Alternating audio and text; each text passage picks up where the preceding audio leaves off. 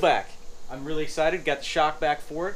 And today, the plan of attack, or the goal, go ahead and get the front caliper back on this thing, re-bled. Gonna go ahead and get the foot pegs on here, and of course, the rear shock. So, I mentioned originally that I was planning on using Race Tech, but I found somebody local who can do it. Velocity Calibrations. Man, Eric knocked it out. He got it done, and this thing looks really good. So, definitely recommend using him. I'll put up the information in the description below. Hit him up and see if he can help you out. But very pleased so far, and can't wait to get this thing on the bike and see how it actually rides. In regards to the charging system issue, I did actually do some more checks, and the rec actually tests bad. So I do have one on order from Rick's Motorsport Electrics. I always prefer to use them when possible. So called them up this morning, got something on order, and excited for that to come in. Another great company. So anyway, I'm gonna get to work on this thing, and then hopefully we can have this thing safe and fun and reliable.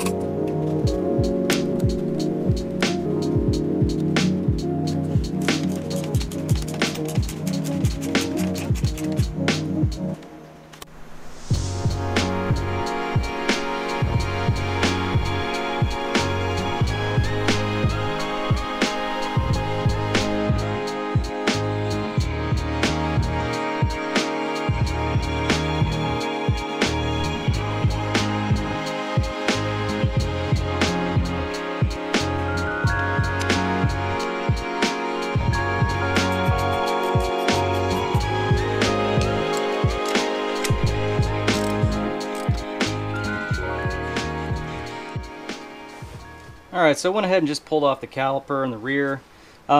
Just kind of getting the foot peg on it and playing with the actuation, and it just, you know, it didn't seem like the caliper was moving quite like it should. So just to be extra safe, I took it off, and I'm glad I did. So I'm going to pull the piston out of this thing, but I think it was binding up because the pad spring here it's just kind of mangled. So there was no free motion in here, and I don't think the pads were doing a whole lot of anything. And yeah, it's just, you know, one thing after another with this, but we are going to get there, I guess. So we will get all of this cleaned up, operating smoothly, and then with the brake lever, it looks like I'm gonna have to clearance a little bit of it. So not sure how it would have worked even from the factory correctly, but we're just gonna do what we can.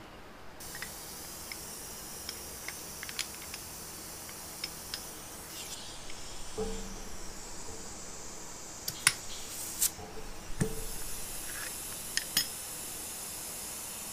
pad moves really freely. Surprising.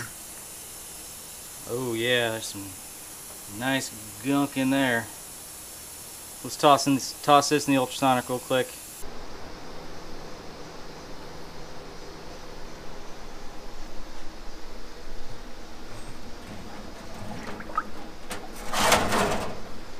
I've heard the best spot for an electrical plug is hanging right above the water source.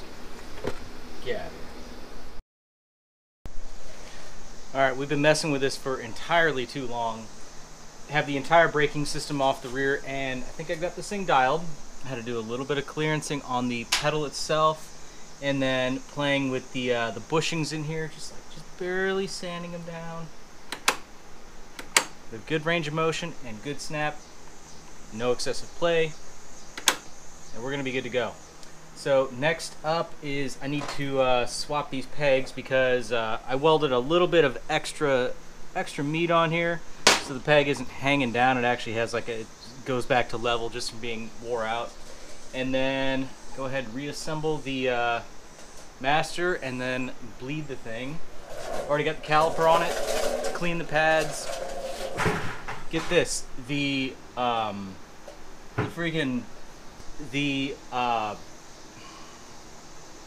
what the heck you call these things? I'm having a brain fart right now. The pad spring, what do you call these things? Oh my gosh, shit. Pad spring, the anti-squeal metal dealio. I know this. It's like day one right now, and I cannot think of what those are called. But anyway, this one was in upside down somehow, and it was rubbing on the rotor, getting eaten away, and all mangled up. It's just like everything on here. But got that thing literally straightened out and bent back into shape, and then the caliper is going to be operating correctly now, and I'm going to feel a lot more comfortable. So in the meantime, I've also got the front brakes bled, so those feel really nice, and we're well on our way. Friggin' mint. Got these brakes dialed in, they're working as they should. I think they're going to bring this thing to a stop. So good pedal feel, it's pretty instant on here, and then I've got barely any wiggle in the actual pedal itself. As I mentioned, got that thing dialed in. Got some weld built up on the bottom of the peg, which you're never going to be able to see, but that has the peg sitting at a nice angle. So we're doing good, getting this thing figured out. As of now, I think what I need to do is I just got to kind of let it sit tight for a day or two until the rec comes, and then I can get this thing back on the road. Now, I'm going to put this to you guys in the comments, see what your suggestions are. The speedometer, okay? Now, these things commonly, at least from what I've been reading, these things seem like they commonly fail. And mine has no odometer reading, and the speedometer, of course, does not work. Now, two things here, or one thing. The speedometer sensor, I've noticed I have a bad wire, it was contacting the case here and it rubbed through. So I know that the sensor and the harness here would have to be replaced, but I don't want to replace that if the gauge is bad. So if you guys know any tips or tricks or anything involved with maybe repairing the speedometer instead of just replacing, I'd like to know. Send me some info, post some links below. That'd be cool. I'd really appreciate it. But I just don't want to. I don't want to fix that if that's not going to work. And I don't know. I was just having a discussion earlier with somebody, and it would be cool to go with a modern digital setup, let's say a Trail Tech or a Koso or something. But those are cool white face gauges, unique to the bike. They have Buell lettering. It's just kind of one of those neat things that are tied to this thing. And I don't know if I want to get rid of that. So anyway, got to figure it out. But again, any suggestions, let me know. Alright, so quick update here. Worked a little bit and got these mirrors situated, so just worked on doing a new kind of well nut expansion thing in there, and anyway, we got them on there. So that's cool, that's one less thing. Mentioned we got the foot pegs on, and then I did figure out the seat bolt. Just used a 5/16 lag bolt. We got it in there with a freaking wrench this time, okay? So that's not going anywhere. So as of now, I should have the rec tomorrow. Slap that thing on there and enjoy this thing. Should be good to go at that point. We'll have good steering, we'll have good suspension, we'll have good brakes, and then hopefully we'll have good charging system giving us good ignition. And after that, we can start doing the fun stuff. Okay, more updates on the Buell here. Now, if you remember from episode 1, the Phantom Menace, or I don't know, whatever Star Wars reference that is, you guys make it work in your head. The front exhaust stud on this thing has been drilled out, helicoiled, failed, drilled out, and broke off tap in there and stuff, and it's just been a big mess. So I had no way of really knowing what thread it was. Well, I just had a cool little idea here. Took this little piece of paper, put it in the hole, and then rubbed a Q-tip on the back of it to get the remaining threads to leave like a witness mark on there. And I mean, this isn't going to pick it up, but anyway, they measured out to 1.5 millimeter thread pitch, so that gave me an idea of what to go with, and it ended up being M14 150 in there. It's a big hole, okay? Standard, they're like 5/16 or so. I don't feel like messing with the head anymore, so what I'm doing is I just cut down that test bolt, cut the end off of it, and then I just have, because I don't have any standard hardware here, this is just a, for right now, not a forever type fix, but gonna weld just an M8 bolt right to the end of it, and then that's gonna get us by, and that's gonna let us have 2 exhaust clamp portions. So I'm gonna TIG that up right now, and then we will be on our way. Also, just about 2 minutes ago, got my Rick's Reg Rec for this thing. I'm excited to put that on, and we will be in business.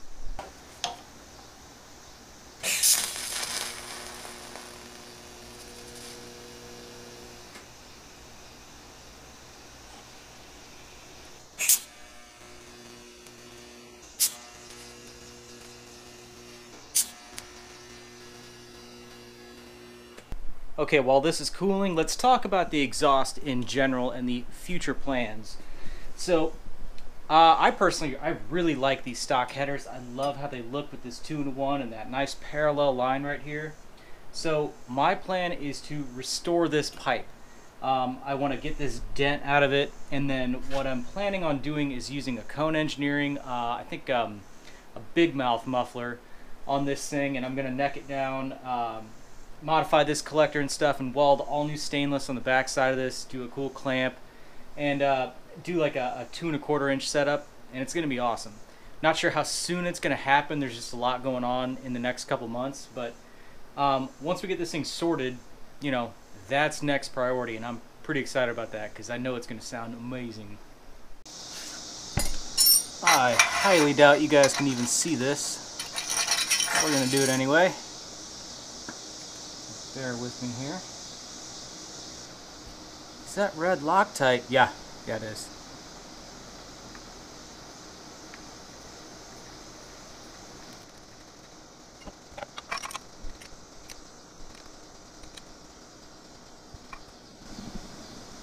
That's as tight as I'm willing to go on this. That actually seems reasonably tight. Promising. I tell you, the camera is really in the way right now.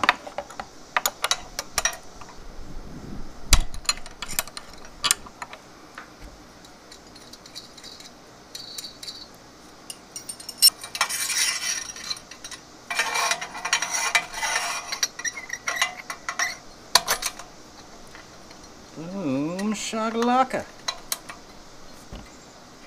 I'm sure this is going to be amazing footage. Super close up of probably the frame.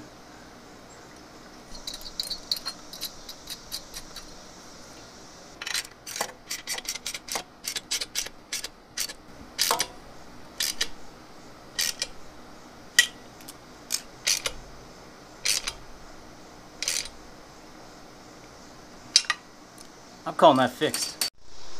Alright, and here's our Reg Rec. Rick's Motorsport 10-916 USA.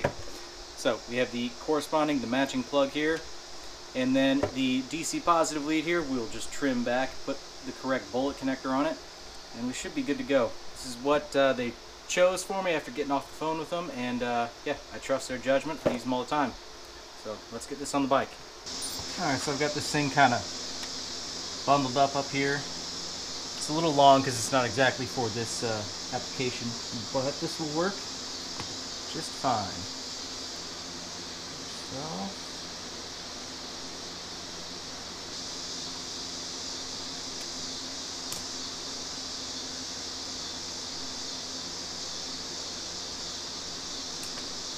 this is a 3.9, more like kind of Japanese style, but it will work for this application.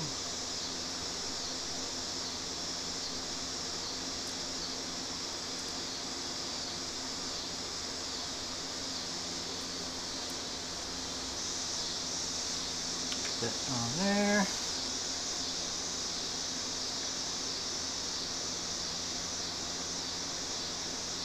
Plug her in.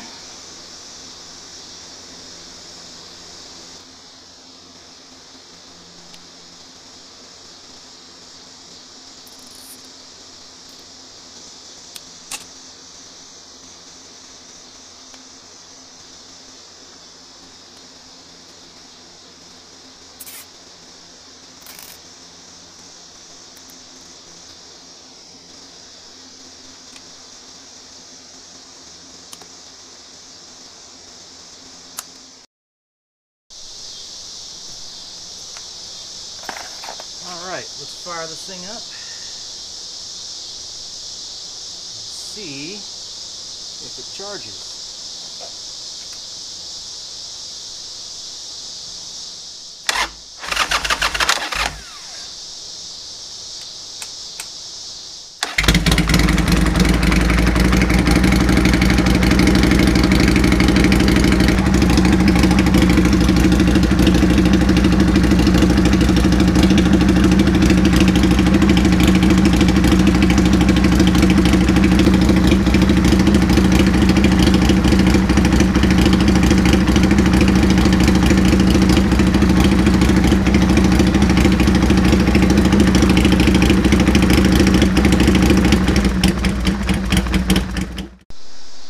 Awesome. I don't know if you guys could see the multimeter, but we were charging an idle at 14.0 volts, which is freaking awesome. So that indeed fixed our charging system issue. We just diagnosed it and went through the steps, narrowed it down to the rec, got one ordered, and Rick's always comes through.